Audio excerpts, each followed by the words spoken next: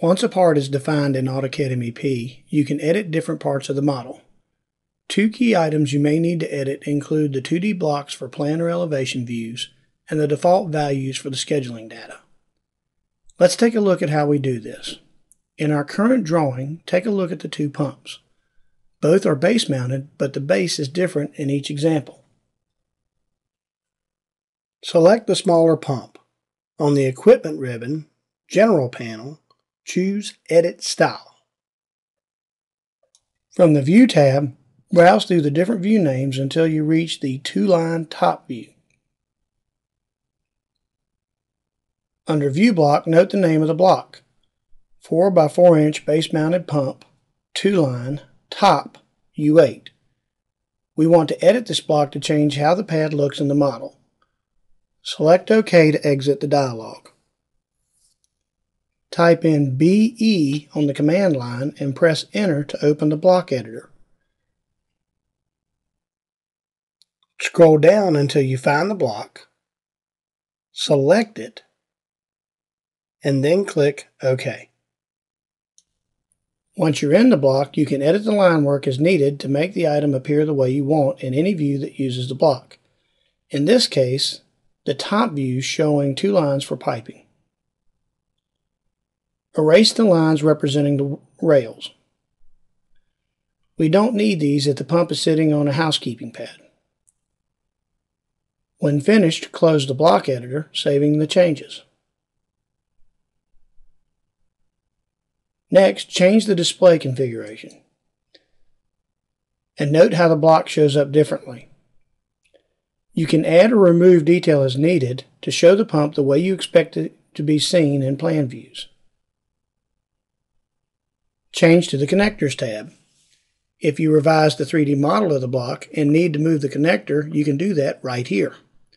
So if the inlet side of the pump is raised an inch, you can change the connection point Z elevation and add the inch. You can also change the description. For example, change inlet to suction. Once an MvPart is created in a drawing, the style is now located in the drawing.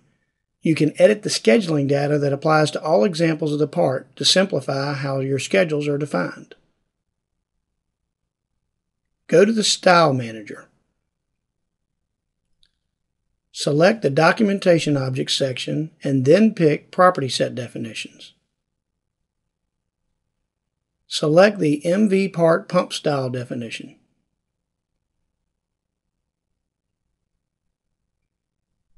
On the Definition tab, add a manual definition. Call it Electrical. Leave the description and type as is. Change the format to uppercase. Select OK to save the changes and leave the Style Manager. Pick the pump and then select Edit Style. On the General tab, select Property Sets. Under Electrical, type in 480V-3P \50A to represent the voltage, number of poles, and load. Select OK when finished. Now the electrical engineer can see this information when the part is selected. Pick the pump you just changed and click Properties. On the Extended Data tab, note the electrical data. Now press Escape to clear the selection. Pick the other pump and go back to Properties. We see that this is now a different style, so the data only applies to all examples of the first pump style. When you select a larger pump and edit this style, you can change the property sets here as well. But because the definition is applied by style, then all multi-view parts have this data available, as long as the property set is assigned to the style. Take your most common parts and add them to a template. Then edit the styles to help make your scheduling faster. You can also edit this in the original catalog drawing as well, but start in your template and work up from there.